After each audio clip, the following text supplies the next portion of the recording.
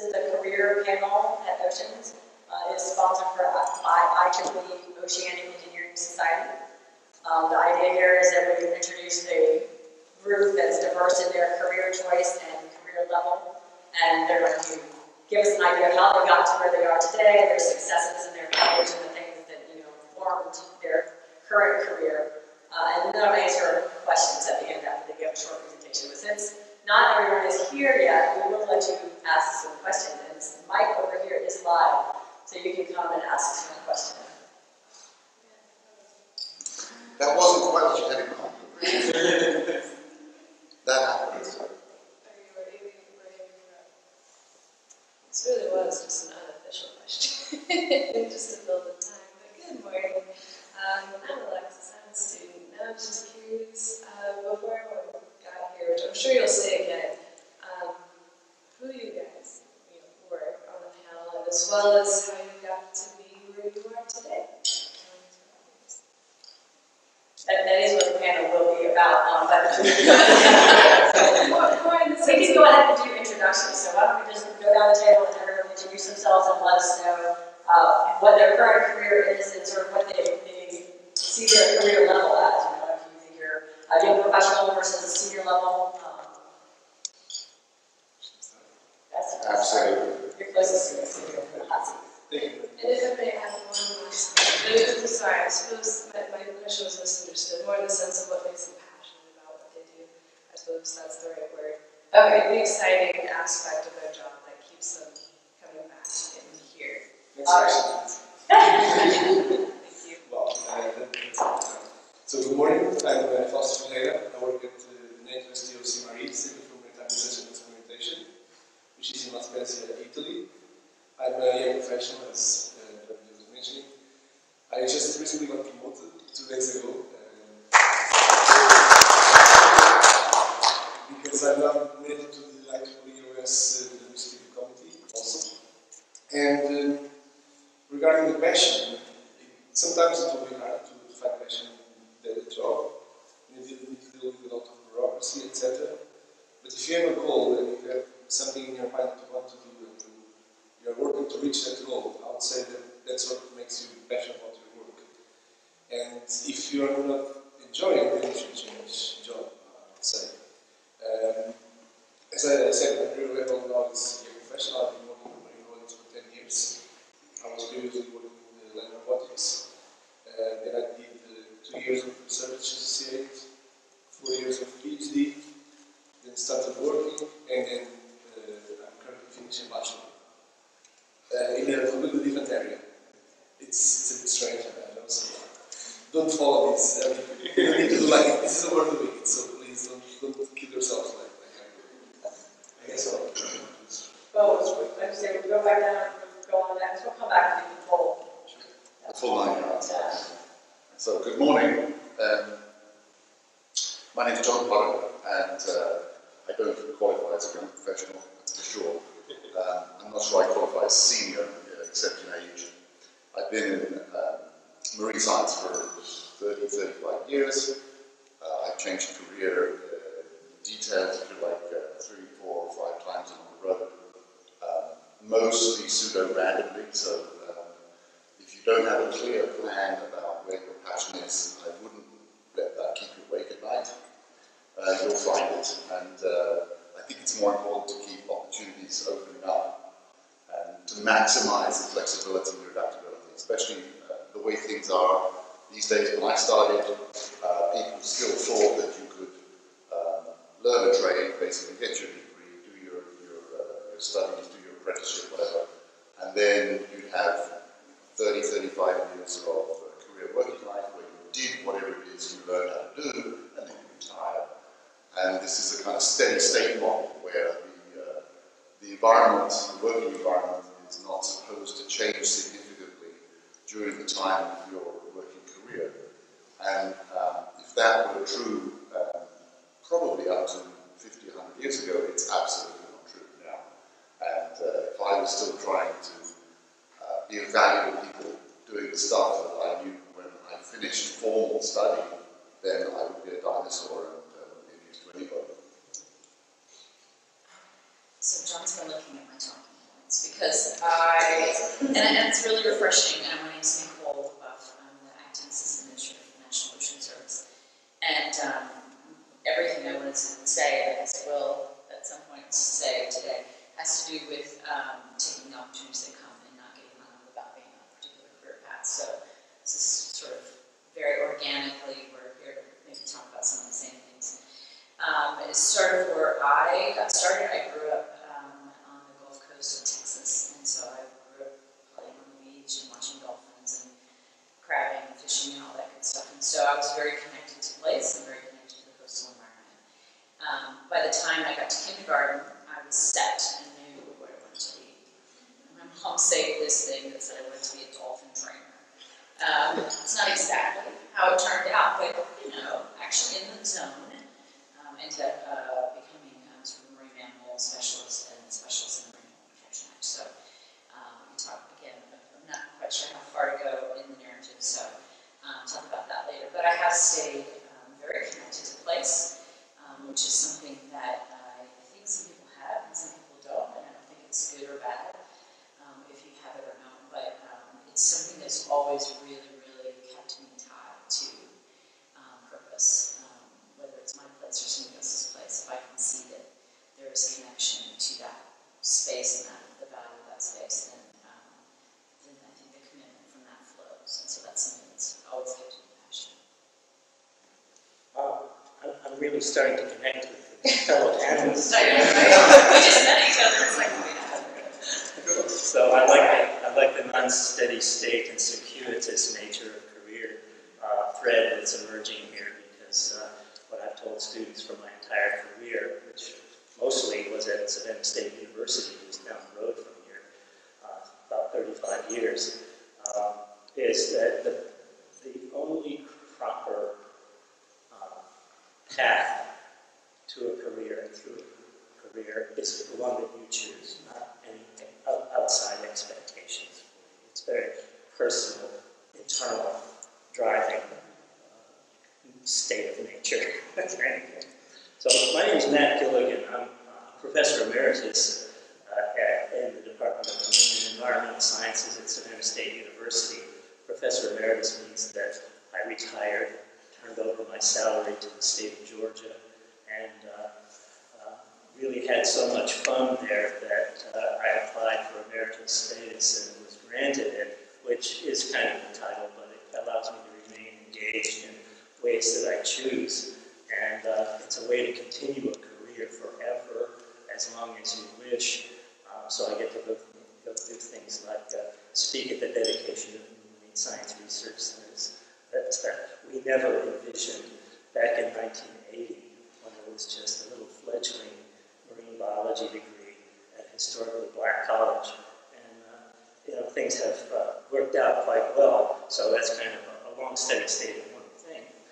But now, just recently, my career has taken a little bit of a jog by being here, and the fact that in June of this past year, I received the Presidential Award for Excellence in Science, Engineering, and Mathematics Mentoring in Washington, with a bunch of other mentors and teachers. There's teaching awards and mentoring awards, and they have been accumulating in the White House for quite some time, because I was nominated before I retired in 2011, and was just notified that there was a panel that recommended me in 2015. So patience is a virtue. I guess is another kind of recommendation. So that's kind of reinvigorated my career, because it was 2 wonderful days in D.C. of engaging in lots of ways to sort of reinvent an advocacy for STEM education and diversity kinds of directions. And this came up in one of my former students, who's now the Director of Conservation at the South Carolina Aquarium here at Charleston, a former student of mine, who I've remained very much engaged with in terms of mentoring. Mentoring can be a decades and lifelong adventure with individuals. So he and Jeff Payne conspired to get me up here to do this, and I'm so delighted to be here. introduction. We are now about 15 minutes in. I feel like if someone was lost, they might have found us by now. So let's go ahead and one more time just introduce, as we're going across, we introduce ourselves and then do our 5 to 10 minute presentation on how you got to be where you are today. This is the full deal. And after all of our panelists have finished, we'll take questions. Yeah, you can go first. Hi again. So I'm from Portugal, but I've been studying in Italy for the past 10 years. When I finished my master, I wanted to try something else. That's already a lesson. You should, well, it's not healthy if you stay the whole life in the same place sometimes, because you're going to go to the breathing of the system. So if you stay, do your master PhD and keep all the life in the same university, that doesn't help you regenerate and share knowledge along the way. So I decided to do something else and move away from Portugal for a bit. I got this Marie Curie Research Researcher scholarship for 2 years, and I thought, should I enroll in a PhD? Should I not? I wasn't sure if I would like Italy, if I would like the place. So I didn't enroll immediately. I waited a bit, and it's also okay to wait and try, and maybe if you don't like, give up and go somewhere else. So after the 2 years, I liked it, and I decided, okay, I'll take the PhD here. This is a good place to be. And I saw some career opportunities opening up, and I started the PhD. During my PhD, I think there's 2 very important things I did, and I advise you to do. One is to be visiting the PhD student in other universities or research institutions. Go around as much as you can. You might need to find a supervisor about that. But it's worth, and you'll see that maybe later you'll get a job to one of those institutions or to someone at a conference. So as one of our colleagues said, always try to have all possible opportunities you can get. Summer schools, travel grants for oceans, anything that you are interested in, just ask your supervisor to go. And don't feel that you're losing time and that you should be in the office doing your research. It's also important to do networking, to go to the conference, to meet other people, to see other people's jobs. Then when you get closer to the end of the PhD, and after fighting a lot and never having feeling lost, feeling that it's useless, do not give up and don't think that that's just you. Everyone has those moments. It's normal, it's okay, and don't get overwhelmed from that. When you get closer to your PhD, you probably will start looking for a job, let's say 6 months before or something. But again, don't be too stressed that you need to finish your PhD and find a job immediately. If you did your networking properly and you went around for a bit, then you probably come up in the way. So your career path will open to you normally, smoothly, and you should never be overwhelmed or overstressed about what I'm doing here, why I'm doing this PhD, where should I go next. It will just flow with you. And finally, It's the powerful words. And finally, always try to widen your horizons. Normally, PhD is very focused, and you want to do your research, but it's important to take courses in other fields, go to multidisciplinary conferences, because eventually you get to postdoc. You need to write project proposals. You need something a bit more wide or applied to the real world. And then that's when you will understand that you need to widen your horizons and see other fields and try to propose something new that actually fits not just your research field. And I think that's, if you have any other questions, one last thing, never be afraid of changing and adapting. I started in automotive vision, and I did sound processing, robotics competitions, and I'm doing law for robots. So it's okay to change, and even if your initial idea was like, oh, I want to do this for the rest of my life, and that doesn't happen, it's okay. It's not, it shouldn't be overwhelmed by your initial expectations. Your career path will just come out smoothly and it will be fine. Wow. Okay, my name is John Pollard. I was born in the UK. And you know how, at a certain age, people come to visit and they ask me, well, what do you want to be when you grow up? So I want to be a pilot.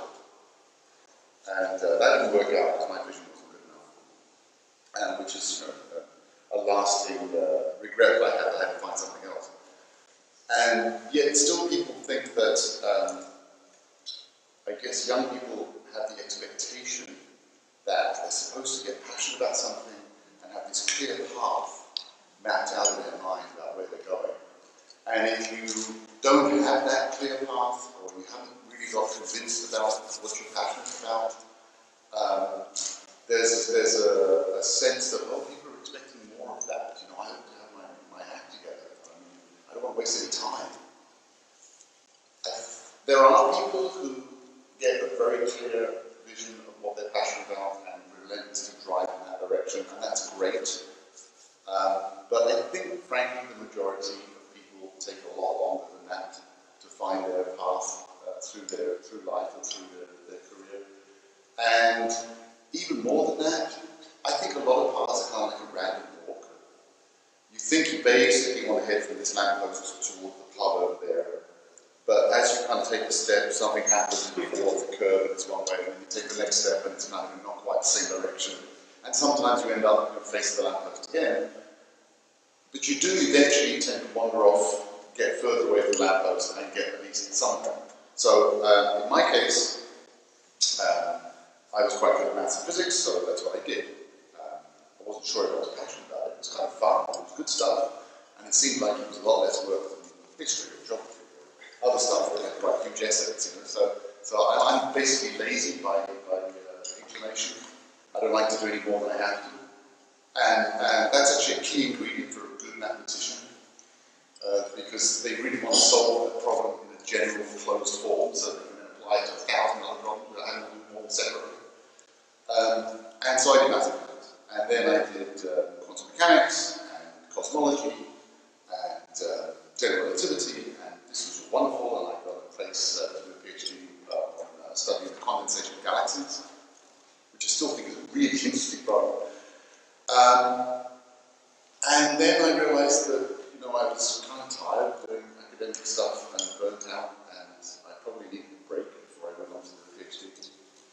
And so I started looking for a job that I could do for a year or two. And I didn't find anything very, very suitable. And then a friend said, oh, you should check this out. And he'd been down to this place called the Job Centre, which I didn't even know existed. And gave me this form, and it was for British Antarctic Survey. And lo and behold, I shot for the interview on the basis that, well, I'm not likely to get the job, right? Because there's at least 150 applicants for these jobs. They're going to pay you to go to the most fantastic place on earth. So I showed up. And they said, yeah, well, this is looking good, yeah. And I said, there's only one problem. See, I'd like to do a PhD. I don't really want to work for you for like 4 or 5 years and then do a PhD because it's going to take too long. So that's not a problem. You can do a PhD on research. Wait a minute. You're going to pay me to go to the most astonishing place on earth, and you're going to, like, you know, find all my clothing and feed me while I'm there and that kind of stuff. You're going to give me equipment to go and do some research, which was on ice melt and ocean circulation, very, very basic climate change study. And you're going to support me to get a PhD out of this. And I'm in. Only problem is I don't know anything about oceanography. And they said, well, yeah, that's not you. You did maths and physics, right? You'll learn. Okay. I said, that's fine. So that's what I did. So I'm in Cambridge. I'm going to the Antarctic 4 times. It was fabulous. I did my PhD. I got a PhD in glaciology and oceanography instead of cosmology. And right at the end of the PhD process, I'm giving a talk at the Department of Applied Maths at the University of Cambridge. And there's a professor up at the back, and he struck this deal with this marine research place in Italy, which Fausto knows very well. And they wanted to do some experiments to test a theory about random focusing of sound in the ocean.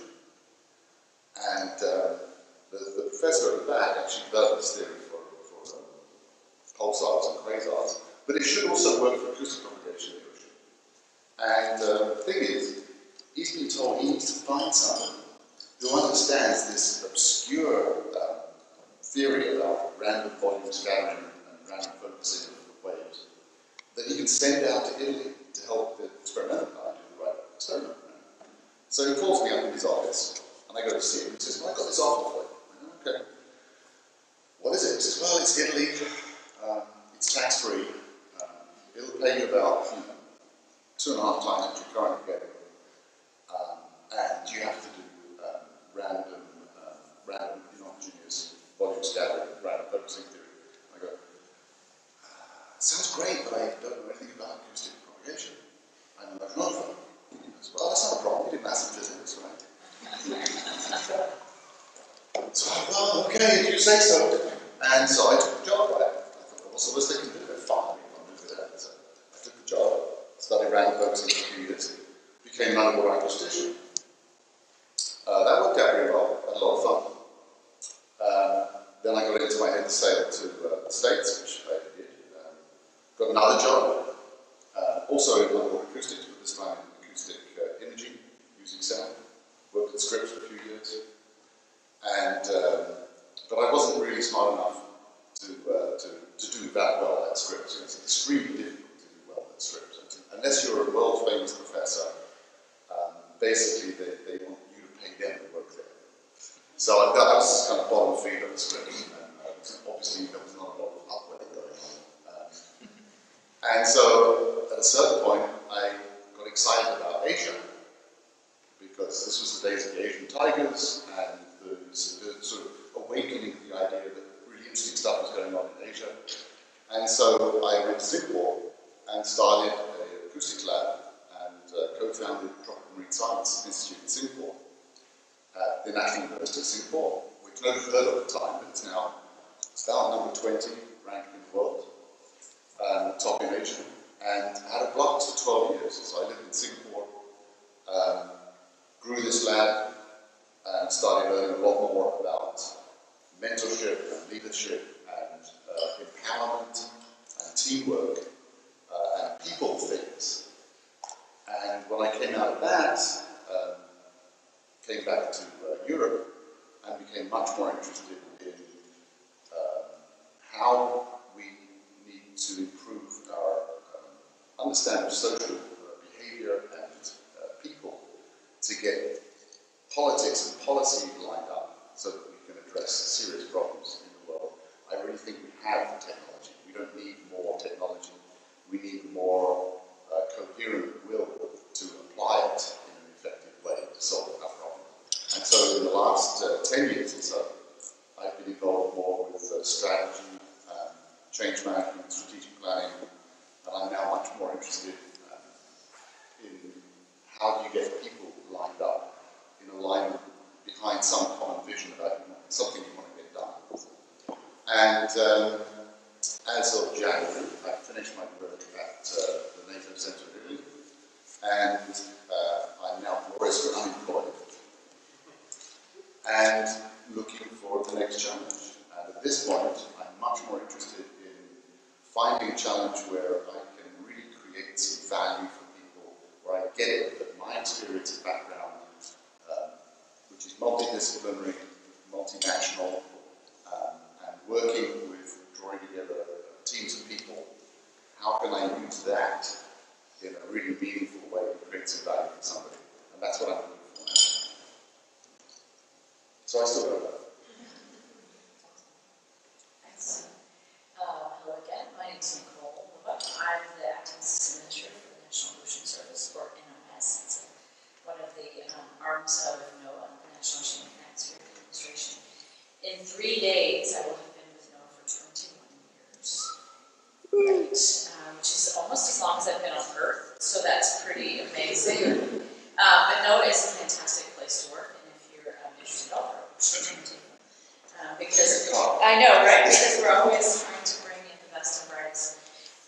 I consider myself a marine biologist, but more than that, I'm a bureaucrat, and I love it. Some people say it's civil servant, is a kinder way to say it, but I absolutely love serving the American people on all sides, and it's just something I've been passionate about, service for a long time. I think I'm at the top-ish of my career, which is bizarre.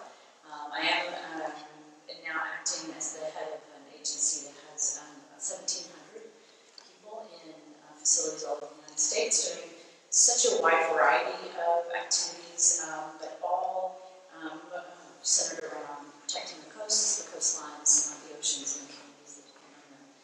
So I've been passionate about that for a long time.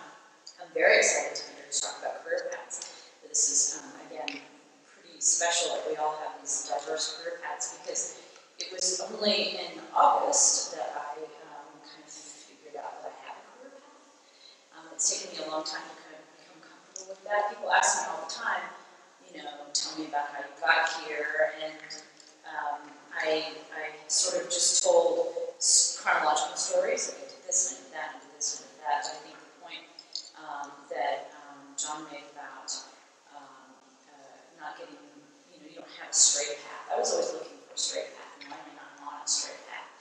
And it seemed that others were on a straight path, and how do I do that? So you can look at my resume and see, the different things I've done, who I've worked for, and sort of get a sense for the chronology of things. But what you might not glean from the resume, right, or the CV, is where I believe that I've contributed the most to NOAA's mission.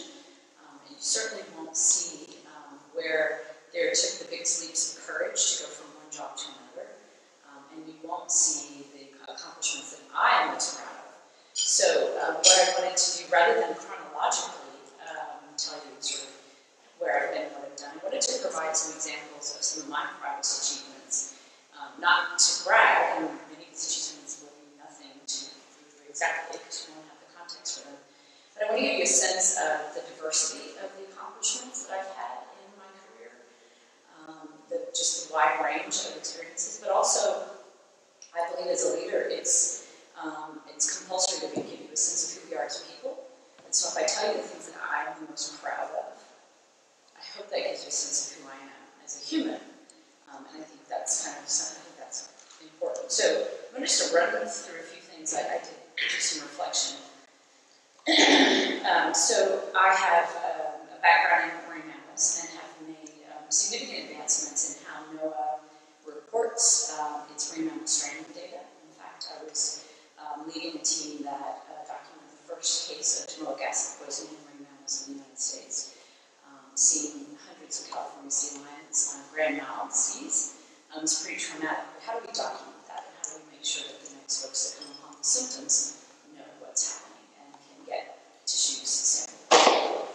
I'm considered one of the experts in the U.S. Marine Mammal Protection Act. I know all of its nooks and crannies, and its history and its intent, and that's really fun. I've been reading it since I was 18, so that's sort of a strange geek of mine, but that's something I'm very proud of. I also had the opportunity, I was recruited for this role to oversee and develop a comprehensive process for getting about $1 billion back into NOAA's budget during the Deepwater Horizon oil spill, when we put our planes and boats out there to respond to that spill.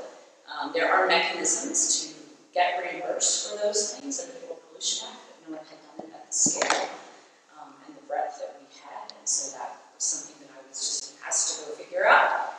And I was reading the Oil Pollution Act on the airplane on the way to New Orleans and figured it out. And we did it, and that's something I'm very proud of. I also helped the U.S. Justice Department develop a legal brief that won a landmark case for the U.S. government and the U.S. Court of International Trade with regard to dolphin conservation. And so that was a very proud moment for me. I have been repeatedly, throughout my 21 years career, not just like at NOAA, but in the field, I have been repeatedly sexually harassed and bullied and discriminated against, and that's not an accomplishment. But now that I'm in a position of power and influence, I can tell you that it takes me, it's a very proud thing to say. I can turn the tables on these people and help enact policies that protect men and women across NOAA in the field. I mean, the field is the field, right? You're on a beach, you're in a marsh, you're on a boat, you're not in an office, so it's particularly challenging. I've also been pretty good at developing some budget execution processes for NOAA that have stuck around. It sounds like bean counting, but if you don't count the beans, you don't know how much you have and how much you need, so I think that's pretty important. I also led the U.S. delegation to Camelot. Familiar with the Antarctic? And I've actually been to the Antarctic. But I led the U.S. delegation. We got consensus on the first voluntary, now mandatory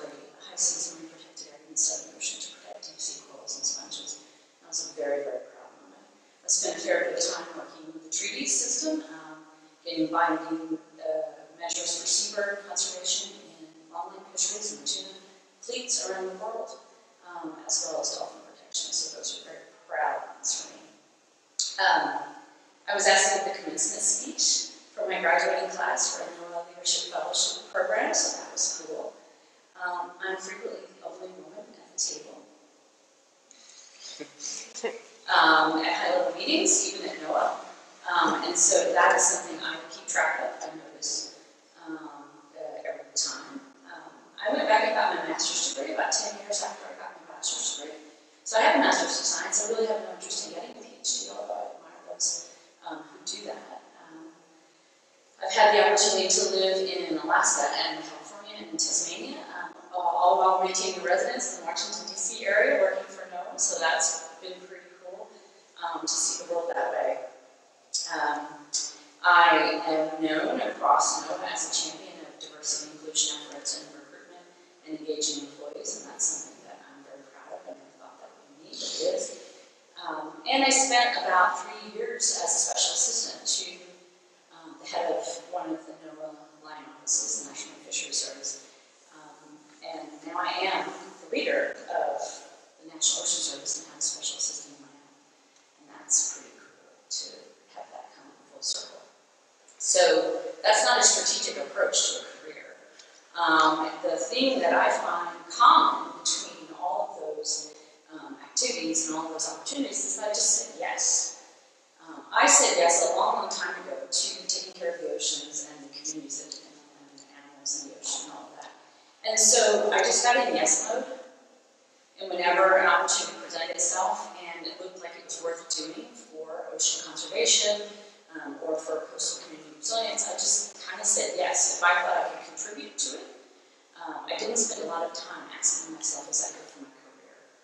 And so what that has done over my career, and I was thinking about this recently, I was in Alaska and I was having a breakfast smaller than this at our Casixian Bay lab, and there were several PhD students there, and they asked for me to tell them about my career path.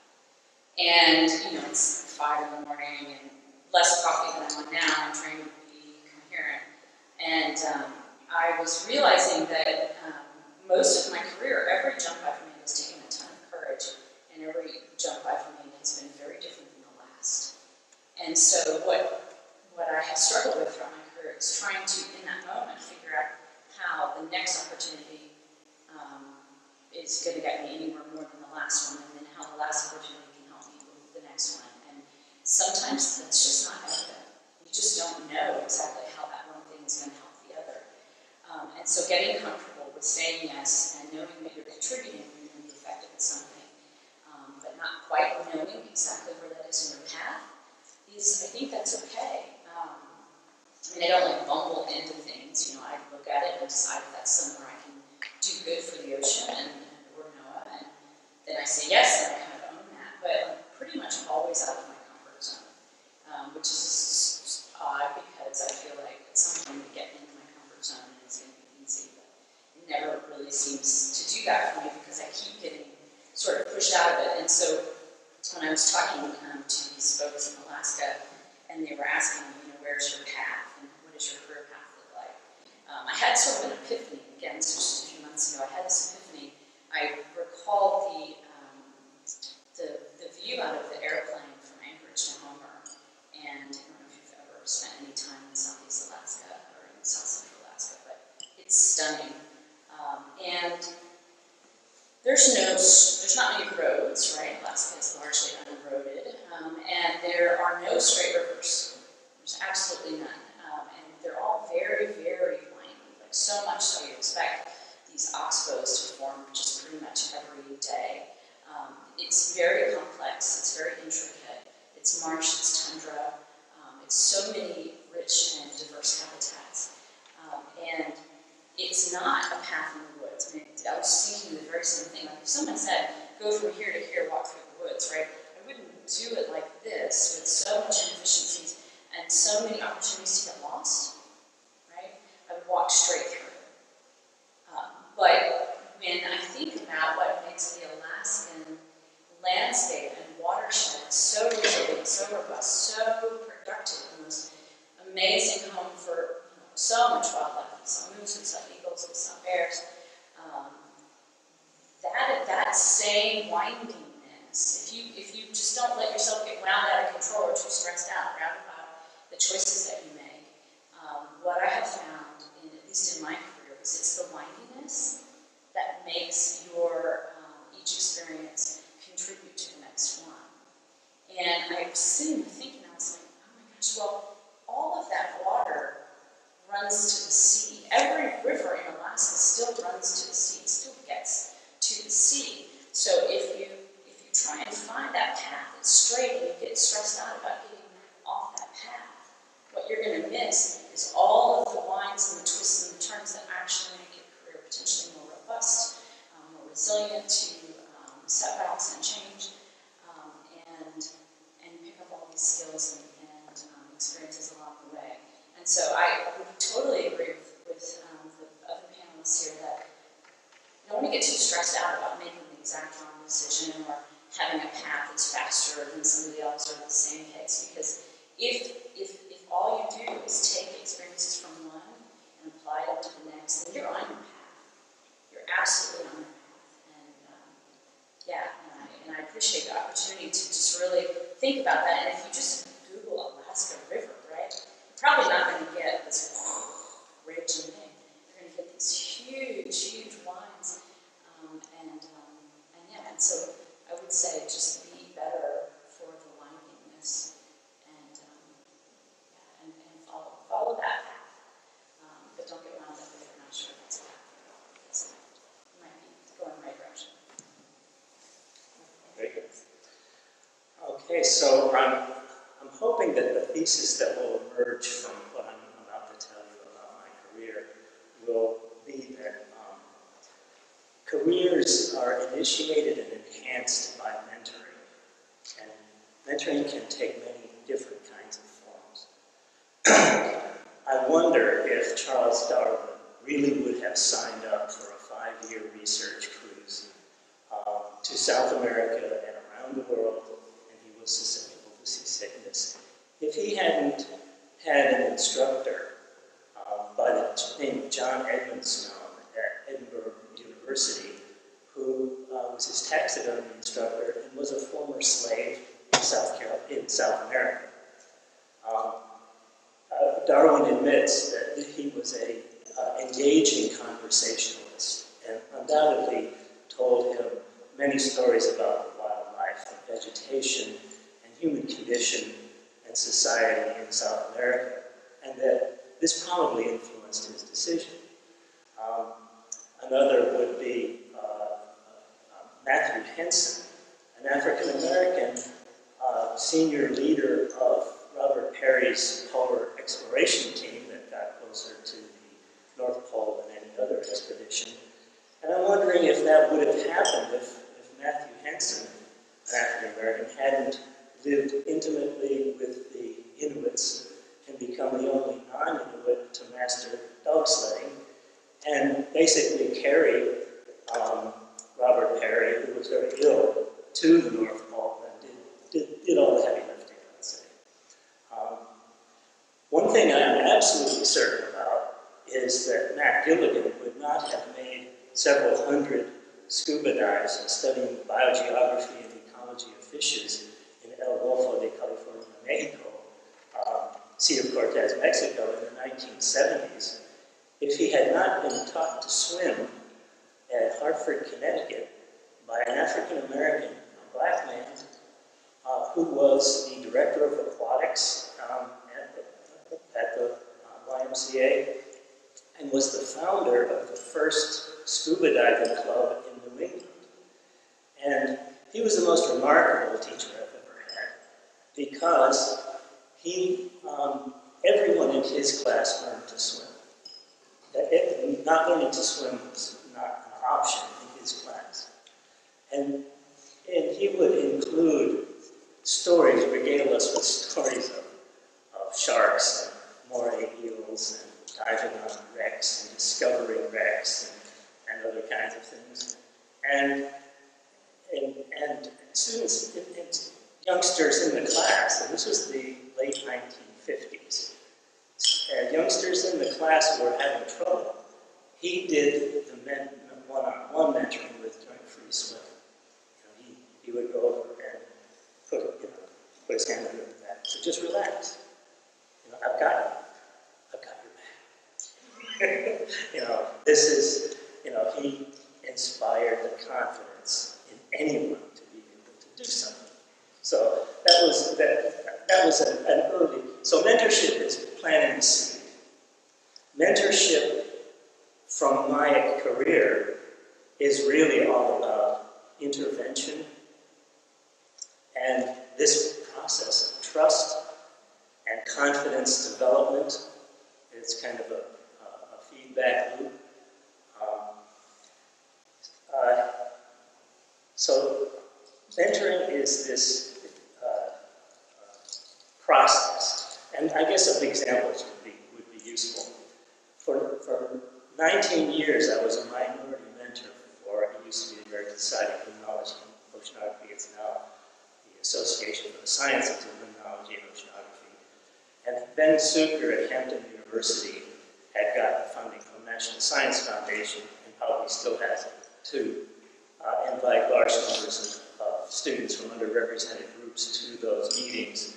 And it was an opportunity for me to bring my students from Savannah State University, and I served as a mentor for students from other places, so I got to meet students from Hispanic serving institutions, tribal colleges. In one case, there was a young Native Alaskan young man who was presenting a poster, and he had to do a poster or a student presentation. They had special student sessions. And he was in my mentee group, and he seemed very depressed. He was being very successful in science, and he was doing a presentation or a poster, but he was a little bit depressed, and he said, you know, I've been successful, but I'm being pushed into graduate school, and I'm not comfortable with that. And I totally understood that, because so many of my students in Savannah State College, Savannah State University, are first-generation African-American college students who, if you finish an undergraduate degree, there's a very high expectation in families that you show what that's good for. It's not always a good thing to say, I want to stay in school some more. You know, that doesn't roll really well in home communities, and especially in Native American communities, other kinds of things. You've got to come home and show us the value of your college degree to inspire the rest of the tribe. So I understood that, and I said, no problem at all. I took a year off after undergraduate school because I was burned out after that time. So you do get burned out, and I was burned out because my pre-college career was very undistinguished. In fact, you know, I'm not sure I was not college material. Okay, I was being attracted to vocational things and others because I had confidence and you know, other issues, and so college was not necessarily in my future, but the Vietnam conflict kind of moved me to find a college to go to, and my academic career did not start until college. So it's, you know, you're going to find people out there. There are geniuses in middle schools and other places who, if you don't get them on a path that they are not going to be inclined with from other sources, then they're lost to our future workforce forever. And so they need to be captured. So I told them it's okay to take a year off and do whatever you want. I did. Between college and graduate school, I got into waste management to some extent to make some money, and then I went hitchhiking and traveling in Europe and North Africa to get in touch with sort of a laboratory field exercise in humanity that I felt I needed to get some international experience, and that was the best thing. And somewhere along the line, I made the decision, okay, I'm ready to go back to graduate school. You know, I busted my butt and had good grades, and that stuff doesn't get old. You can defer graduate school if you want, and, you know, get out there. I found in graduate school that there were a lot of students who had done things and gotten jobs that really got rolling much faster than the other students who were tracked right into graduate school undergraduate. So, from my perspective in a minority serving institution, intervention is really a key. And I know that, just an example, that it is the culture to, if a student's not doing well, it's not the student's fault. It could be your fault for not finding out why. And so if you ask a student, you're not been coming to class on time, what's up with that? And, oh, well, I don't have a watch. This was back in pre-handheld days, and students without a lot of money. I bought them a watch. Not a big deal. But that, now the excuse over, you came to class on time from then on, Or a student that's not doing well. And this is not the culture of majority and research institutions where they are singers. But you can, as an individual, instructor, and teacher, do this and say, can I see you after class? I notice your grades, you're really smart, you have really good comments and questions in class, but your grades are not really, you're falling off there. And in the office, they just kind of go, thank you for asking. My family has some issues with health or legal, or I'm taking care of family, or, there is something happening there that together you can help intercede with and find support systems for. More than 90% of the time, it's financial. And finding finances, the biggest success, if we're talking about successes and failures in a career, my biggest successes have been engineering, research, and education grants to provide undergraduate research support so that they don't have to work in retail or restaurants, so that they can work at the university to make ends meet in an academic department of their choice. So that this is a key. Another best predictor of future success is undergraduate research experiences. Summer REU type programs and other things. And I engineered with Dr. Sue Cook at Harbor Branch Oceanographic Institution an unsolicited proposal 20-some years ago now to bring early undergraduates in, which screens in many more underrepresented groups. And they bit, and it was very successful. It's still going on today, and not only that, but the former model for REUs was upper division undergraduates, pre-graduate students, no muss, no fuss, integrate them into a lab situation, in a marine lab or an oceanographic institution. The pre-REU concept is one of more teaching transition to options and finding mentors, but still doing research projects, and then using that to leverage confidence into any REU in the world that they want to apply for. So this early transition is important, because with underrepresented minorities, there's a huge negative pressure for the highest achieving STEM students at, when I say historically,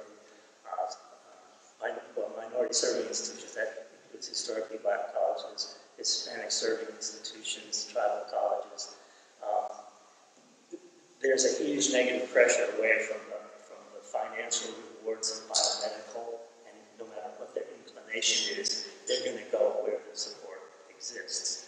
And so my biggest accomplishment was equaling the biomedical support scope at an institution that would draw in those super achieving freshman, STEM, directive kinds of students. And that is so key.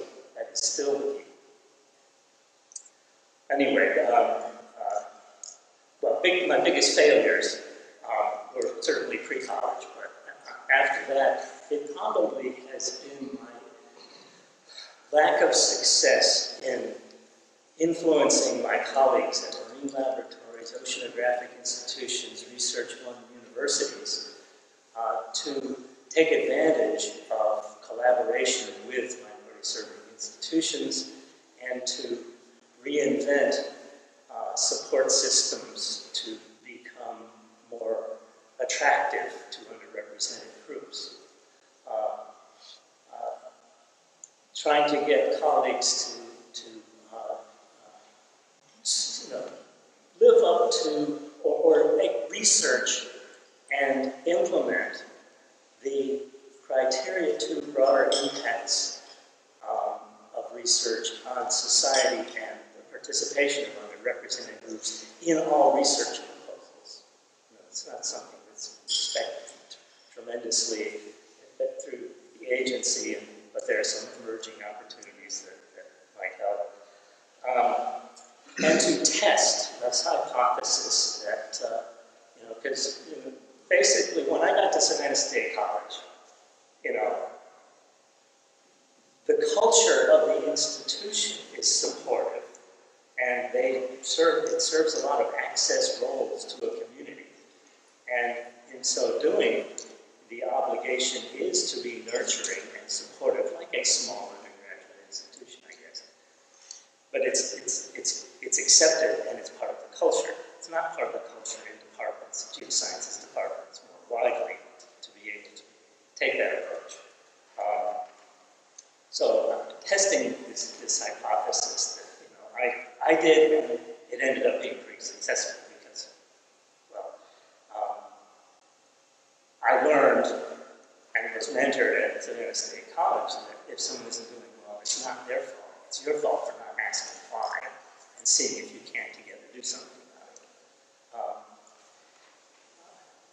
And in the end, that became a very productive approach. So I guess I just wish that Research One universities and others would partner. And the biggest partnership we ever had, besides Harvard Ranch Oceanographic and getting the RU program going, was Skidaway Institute of Oceanography right across the marsh in Savannah, Georgia, a collaboration to integrate research and education that transformed both institutions. It brought more research resources to a historically black college. It brought more undergraduates and finally graduate students and finally full staff. And now you see one of the few examples of a laboratory oceanographic institution with social diversity in the laboratory and on ships. So I hate to cut you off, but I don't have time for questions. And it's 8:30 now, and I think they want us to let out a little bit early so that you can make it to the next live broadcast that they're having. So I'd like to open the floor to questions. This mic in the audience is live, so you can walk right up there and ask questions. If you want to, I guess, queue up and take your turns. If you don't have any questions, I would ask them. So I'd love for someone in the audience to ask first. Hi, I'm Courtney from the University of Mississippi. Can you, because Okay, sorry. and also for the panelists, really speak into the microphone because apparently the sound's not very good. Okay, I didn't want to. So you guys all touched on diversity in your careers, and I was just wondering, after you were speaking, how you all have promoted diversity, especially when you've seen it in your workplace, where it's lacking. Or the best ways that you've promoted it. Promoting diversity. Well, see, my career was not so, I was always at one institution my entire career. The kind of diversity, though, to speak about diversity, and historically black colleges and Savannah State University is a very diverse institution. The faculty are more diverse than almost any other. And typically you have a lot of African faculty, Indian faculty, black and white faculty. So it's multicultural to begin with at those levels. Among the international component of student enrollment ebbs and flows over time, and our marine science program at the undergraduate level has always been diverse, 50-50 black-white with others as well. Graduate program, not so much, more white than black in the graduate program. So promoting diversity at our institution has not been a huge challenge. I've seen the challenges, and I understand well the challenges of not having diversity around the table at higher levels. And for many years, you end up, I'd go to meetings, and I serve on boards and other things in DC, and I've been to DC quite a bit on participation with things. And when there are no people of color around the table, there was an angry black man emerged from me, if I may say, and I spoke for the people who were not present.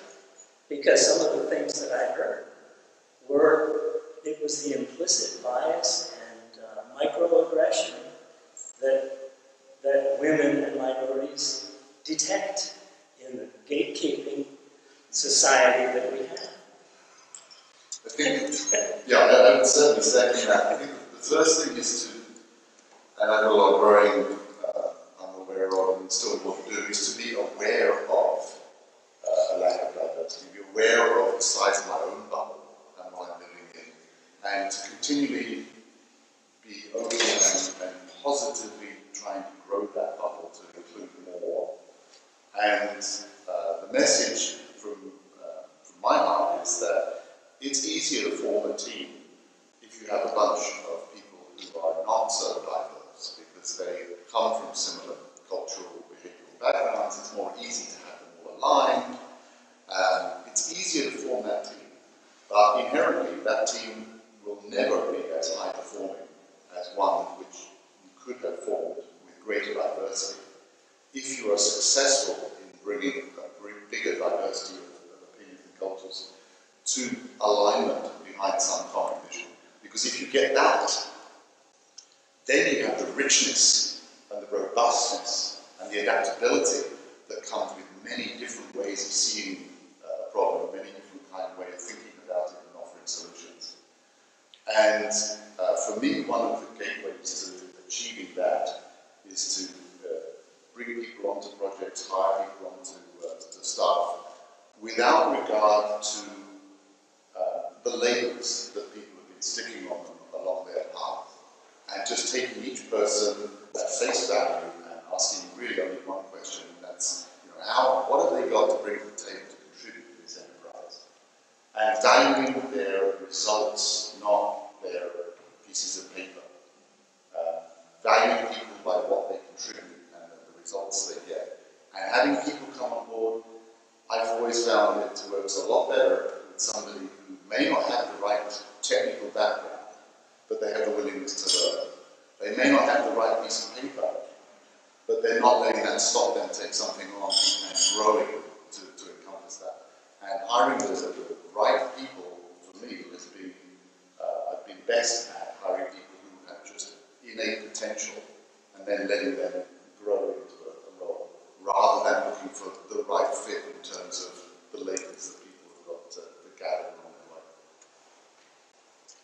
So in the federal government, we have a lot of structure in terms of our hiring and recruitment and that kind of thing. And so some of what we've been working very hard at is even just tweaks in those hiring processes. For example, interview panels now at the National Ocean Service have to have certain criteria of diversity. It's not just men and women and people of different color. It's also people from different parts of NOAA. It's also people from different offices. We want really diverse hiring panels. We want the folks that come through the door to be examined with different lenses and not just 2 or 3 people that they're going to be working with, although there will usually be someone from the team there. We also are looking into, and this is tricky, looking into redacting certain information from resumes when we bring people into leadership programs and scholarship programs and that kind of thing. You have to be careful about that. You can't redact everything. But where there is gender or ethnicity or some sort of cultural reference in there, we're having folks work with attorneys right now to figure out what's appropriate to redact so that you just see the human experience, right? Not before you even decide who you're going to interview. We have a diversity of pipeline programs, like some of the internships that are mentioned in the brochure. But so there are the structural things that you can put into place, and you can make sure the offices throughout your organization are doing those things. I will always hire on merit. I will always hire on merit, and that merit may be who's going to work the hardest, who's most open to learning, who's going to be a good fit for that team. It may not necessarily be exactly what degree program they come from. It might be, it might not be. I was also told multiple times I was not college material, so thank you to all the adults that told me that when I was young. Thank you for that piece of wisdom. I'll say something that's a little unconventional because now I'm the boss of so many, I'll say very affectionately, older white dudes. And they often come to me with, full in their heart and say, how can I represent diversity and inclusion in the room? So we talk about that, and we counsel a little bit toward that. One of the things that I remind them, which they all have fantastically successful wives and daughters and all that, so we sort of connect with why they're coming to me and wanting to be a champion. But one of the things that I remind them, and I remind our people young in their careers as well, is I do believe that it is more intuitive and more natural, and I think it's wonderful when this can be the case, to be mentored by someone that you look like or that relates to you. It is more intuitive. It feels more natural for a young woman to say, hey, I want to be like that older woman, so I'm going to pick her as my mentor. Or for a black man to say, there's a black man, I'm going to pick him as my mentor. And there's nothing wrong with that. That is perfect. But here's a fine example right here. And throughout my career, without older women to be my mentors, I had just a cast of so many gracious and wonderful mentors who were older white dudes who didn't look like me, but who lifted me up. And so I tell people, it doesn't matter what you look like, look for mentors that maybe don't look like you, because they're out there, and there are folks that are trying to just to really be open and inclusive about your ideas and your thoughts and your skills. It took me like halfway through my career before I really had women in positions of power to say, hey, can you sort of mentor me? I might look at it from afar, but I would challenge you to just not only look for people that remind you of yourself, but really broaden your own horizon to who that mentor might be, because they're out there. It just might not be easy to. I agree with what John was saying. I'm working in an international organization, so we have people from 28 different countries, plus people that have those scholarships. We have Brazilian in our group, one Greek, one Italian, 3 Portuguese, another Italian, 1 French. And you think that Western culture is very similar, so everything gets along very easily, and it's very homogeneous. It's not like that. Even among South Americans, Italy, Portugal, France, and all the same. No, it's not. So sometimes it's harder to get the team, to work well at the beginning. But at the same time, you have people with different viewpoints, so it actually brings much more value. If you have diversity, then all of us are Portuguese. It's easier to speak our own language, we need to speak English some of ourselves. But then we will have only one thing. So having such a large background of different people actually increases the output of the team. I think I saw another question. So. Yeah, you talked a bit in that diversity question about the hiring process and some of your experiences and observations on the hiring side. I wondered if you wanted to talk briefly about any advice or suggestions for the other side for the job search, job application part of the process.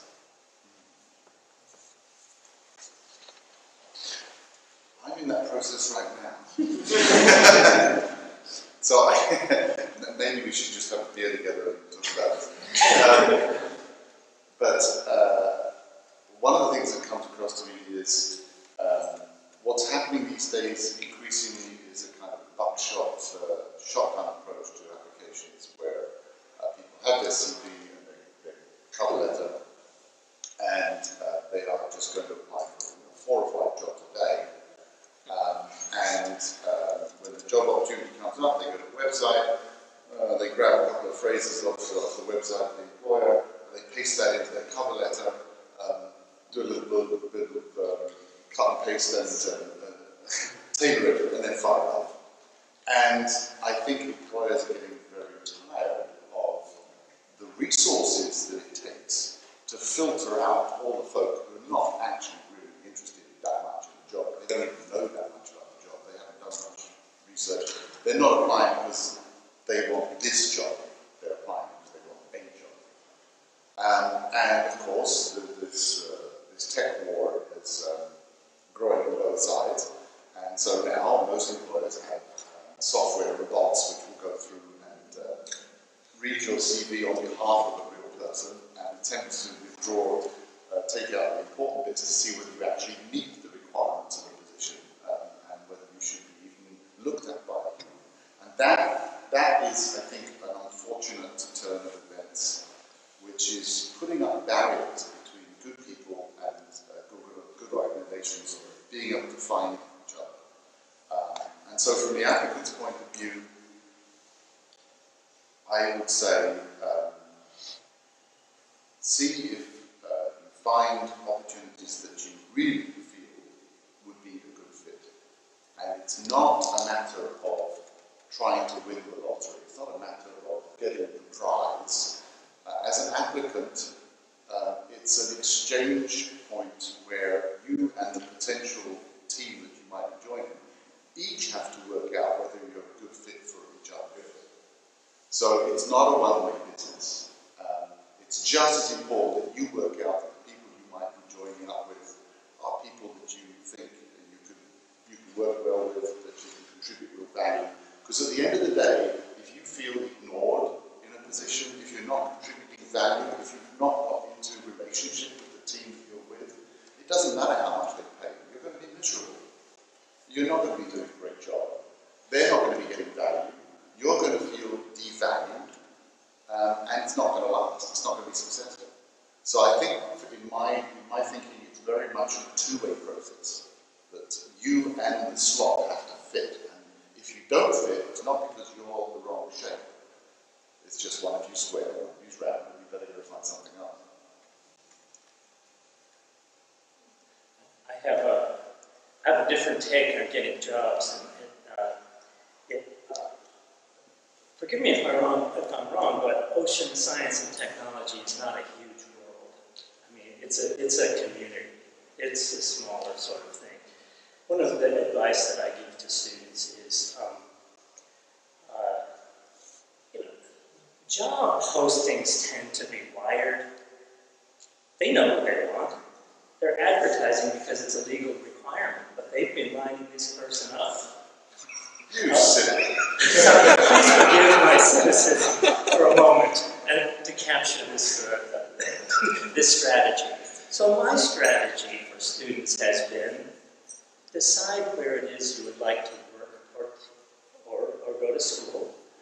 Go there and insert yourself like a retrovirus into the machinery of the organization. Forgive the biological part, but you go there and you introduce yourself. There's nothing like a handshake to introduce yourself. And this is me. You'll get an application, and that might not show me. But you go in there, guns blazing, and you insert yourself. And I even know professionals that their spouse got a great job in a lab. There was no position for the spouse who was equally professional and trained. And they went in, there was a lab or a business or something in town, and they went, introduced themselves, and started volunteering. and as soon as they saw this skill set and said, hey, we could use that, here's a job description, hired. So that's just another approach to getting jobs. And I always tell students that, shotgunning, you could go to 3 places, say, I would like to come for a visit. I think your graduate school might be a good fit for me, and I'd like to come. And I always, say, And I have, I'm also African American or multi-ethnic or whatever because I think there's a lot of money that goes to waste on travel to try to diversify geoscience graduate programs, and it goes unspent, and it's really up to them. They're not going to advertise. So there's other kinds of things that you do to, sort of, from that side of things. So we're almost out of time. I just want to echo what they're saying about introducing yourself and networking. And events like this is a great opportunity to network and introduce yourself and go and find those places that you want to work with. You know, hit the exhibition hall, hit the talks, find the people that are doing what you're interested in, and just go talk to them and let them know that you're interested. Find out if there's any opportunities, if they have internships. There's all kinds of programs, especially with governments and universities, where you can get paid, you know, to get your education or to do an internship and get trained up. Right, so it's definitely worthwhile to do that, and it is one of the best ways right now to get a job. I personally am also looking just to move, because I'm trying to move up in the world. I work at the USGS, but I'd like to go up, and I would love to work at NOAA or the Navy, looking around, but it's difficult, right? So to find that job without first networking, so I network, and meet a lot of really great people in the process. So I definitely recommend that that's the best way. And continue to come to things like this to do such. Before we break it, can I have 1 minute? Yeah. So I just tried to capture some of the key points today, just for you all to have. Can you come speak into the microphone? Sure. So I'm trying to capture everything because there's a lot of really excellent information that you all passed on today. But, so it's often not a straight path to your career goal, so don't expect it to be. Take advantage of opportunities when they arrive, and as Nicole was talking about, have the courage to take those opportunities. Sometimes you may feel uncomfortable. Talk about being out of your comfort zone. Look for those opportunities when they come up. Think, is this good for me or not? And then do it. Make that decision. Do it without regret. If it doesn't turn out to be what you think it is, make another change. Move on. Diversity of experiences is good, and embrace it. We've also talked about don't stay in the same place your entire career. Diversity where you work, diversity of what you work on, and diversity of who you work with. All really important to being who you are and the experience that you have as you move on through your career. And lastly, mentoring. Mentoring is really critical. Seek out mentors, and for those of us who are further in our career, be that person, be that mentor. Several of you talked about that. The swimming pool example I thought was fantastic. You know, all it takes is one hand holding somebody up to give them the confidence that they can be in the water and be comfortable.